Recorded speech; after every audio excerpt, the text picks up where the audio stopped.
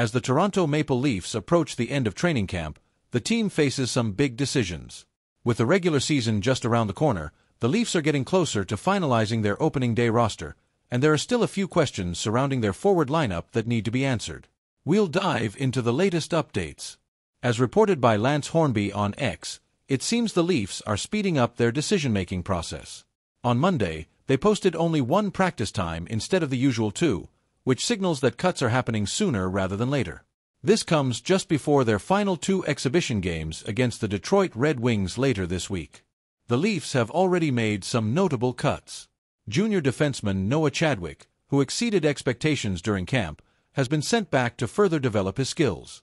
Chadwick impressed during the summer showcase and with the Lethbridge Hurricanes in the WHL, but the team sees more potential in his development before giving him an NHL shot.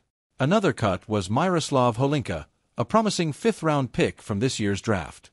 Holinka, despite showing strong play from his time in the Czech League, needs more experience before making the jump to the NHL level. But before we get started, if you're a true Leafs fan, make sure to hit that subscribe button, give this video a thumbs up, and activate the notification bell so you never miss an update. Now, the Leafs are facing tough decisions regarding some of the veteran PTO, professional tryout, players like Max Pacioretty and Steven Lawrence. Pacioretty, even in the later years of his career, is a proven goalscorer, while Lawrence brings a solid, defensive-minded game to the fourth line. The Leafs have to decide which role is more valuable as they build their final roster. One of the biggest question marks is rookie Easton Cowan, who had an outstanding 2023-24 season in the OHL but hasn't quite lived up to expectations during camp. Who will make the final cut, and who will be sent down for more development? But one thing is certain, this is shaping up to be an exciting start to the season.